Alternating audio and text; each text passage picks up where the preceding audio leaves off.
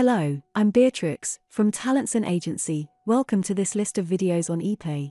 In this video, you will see with me how to secure your epay account. This to-do list shows that you should bind GA, which means Google Authenticator.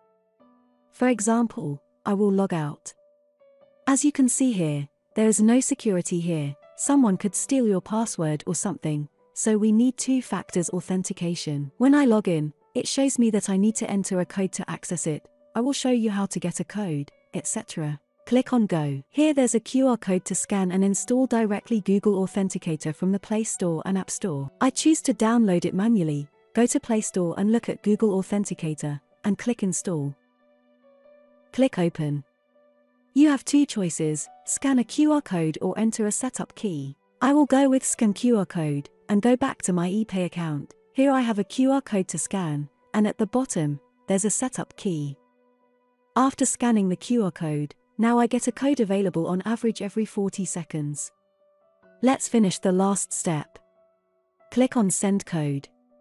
Check your inbox, and copy the code. Paste it here. Go to your cell phone, open Google Authenticator, and enter a 6 code displayed on it. After finishing, click Confirm twice. Now the status is changed from danger to good. If you want, you can set also security questions. It's just a list of questions that you should respond to. Now, let's test if our security is working or not. I will log out.